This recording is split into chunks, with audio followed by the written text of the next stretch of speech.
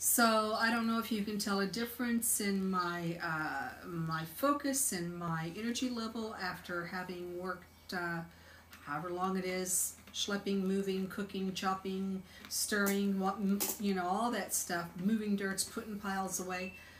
I'm fine. I'm fine. And the only thing I can tell you that is different is what we've brought into the house and put on the bed, and the way that I'm wearing cotton during the day. Now I want to tell you about the cotton. Here's, I believe, the ideology, or maybe the science, or my theory of what goes on, why I've moved to cotton. Because, would you quit it? Because once you sleep in linen or wool, a frequency of 5,000, and you've gotten your body to increase its frequency in harmony or closer to the frequency of the cotton or the linen, then you get up in the morning and then you put a dead product on. What's dead? Polyester, rayon. Polyester was never alive.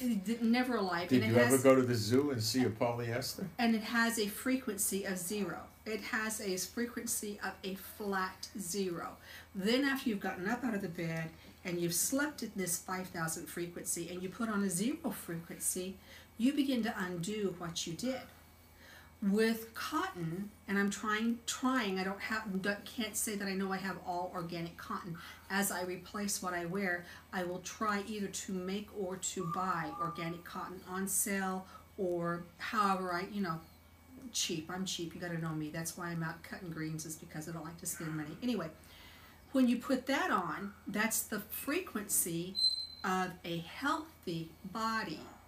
So at that point, you're not lowering your frequency of your body below a healthy frequency.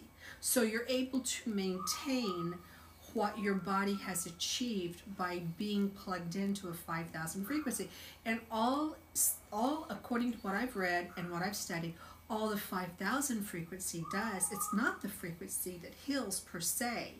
It gives your body what it needs to make the changes. Now, we are talking from Bible-based concepts. Don't mix linen and wool. You can't. The frequencies cancel each other out. One goes left, one goes right, or one goes up, one goes down. And then you get a 0. And you got a 0, so you can't do it. Right. Does the Bible speak of cotton? I don't think so. Bible doesn't speak of cotton, I don't think. No, I don't see. Well, I'll do some research this weekend, and I'll tell you if I can find anything about cotton. So, Bible speak wise, wool is okay and linen is okay. Just so they're segregated, you must run an apartheid wardrobe. Okay. Yeah. That's it. Wool look, you're not going to wear wool. You might wear some really, really, really, really lightweight wool. Like, I suppose you can get that these days. Gabardine. But you're not going to wear, in the hot summer, a wool. You are going to sweat. Linen breathe, so it's only logical. So you probably want a summer wardrobe and a winter wardrobe. And I'm not even telling you that you cannot wear your nylon jacket. What I would tell you to do is to wear your wool or your linen against your skin, put the cotton on top of that, and then put your nylon jacket, your outside jacket, your rain slicker, your whatever, on top of the cotton, the furthest away from your body. Okay, so you're not actually in contact with your body or the wool or the linen you're wearing. That seems to work really well.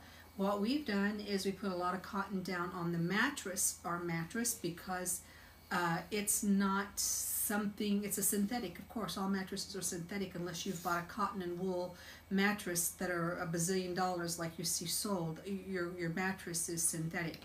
And so we put a lot of cotton down as an insulation. And then we have our linen sheets on top of that. And we did the reverse when we did the wool. In that case, I put down several layers of those wool blankets, and I put the cotton on top of that, and that's how we slept. But we kept all of the synthetics as far away from us as we could get. And I'm still taking those antibiotics, so it's not going to be apparent with me until I come off the antibiotics. I think I got 3 days. However, you're resting really well. Yeah, I do sleep pretty hard. Yeah, I got about 3 days more of those things to do. Yeah. And then I'll be finished with them. I want to run the whole cycle of them. You know, I don't like the things, but if you do it the way they tell you to do it, I suppose. Yeah. No. So that's what we wanted to update you with. I like this. I'm going to tell you.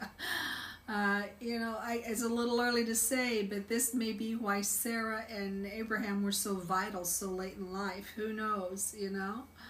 But it's, I like the way I feel. I feel like I've turned the clock back several years.